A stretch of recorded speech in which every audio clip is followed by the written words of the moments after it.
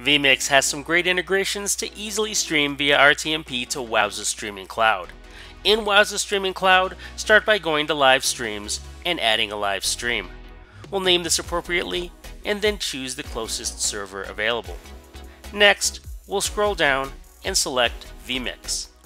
I'll leave the rest of the settings default for now, but most of these can be edited later. With the live stream created, all we need is the connection code. I'll start the live stream now, as it does take a little time for it to start up. Now if you're using vMix for the first time, you'll need to add an input.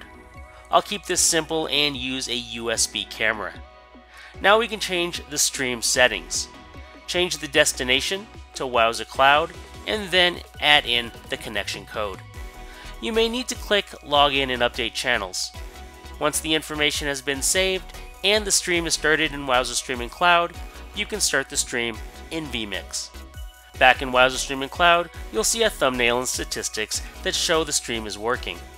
While the player embed code is available, as well as a playback URL for use with other playback devices, we'll use the hosted page URL to verify it's working. Alright, that's it for streaming RTMP to Wowza Streaming Cloud with vMix. Thanks for watching, and happy streaming.